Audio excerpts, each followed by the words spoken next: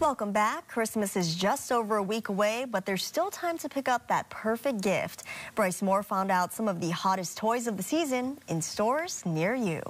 The manager of From the Heart in Kalihi tells me these collectible figurines called Funko Pops are huge this year, and customers agree.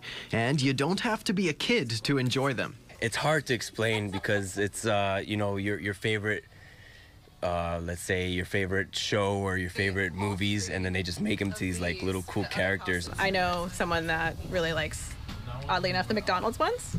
And so like those ones, like they don't draw to me, but there's something for everyone. Marvel and DC Comics, as well as K-pop group BTS, are among the most popular. The BTS figurines were all bought up today. Leland and Kathy Kadoy were in to do some shopping for their grandson. Always characters. He only wants certain types of characters. He recognizes voices, in the cartoons, and he'll tell you whose voice that is. And so when you get the character, he relates to that. Also popular, trading card games. Well-known names like Pokemon and Yu-Gi-Oh! Are still in, and growing in popularity is a Japanese anime-based game called One Piece. Toy Lynx's manager says sometimes packs will have a chance of pulling a super rare collectible card that is worth more than the entire pack itself. You're not sure what you're gonna get. That's always the fun and enjoyment of things, of opening it up and seeing what you get.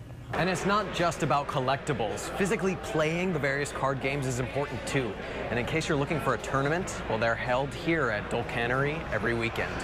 Take 11-year-old Cassius Kong. He was too in the zone to break his concentration for me. His dad says he's been to the World Championships of Pokemon for the last 3 years. Collectibles is always fun. It's always cool to open packs, but the playable side, I think, is actually even better because it really helps kids learn strategic thinking, reading, math. I mean, it's no surprise to me that he excels in all of those classes at school because, he's got to think 5 turns ahead of what he's doing, what his opponent's going to do, kind of like chess, except with cards.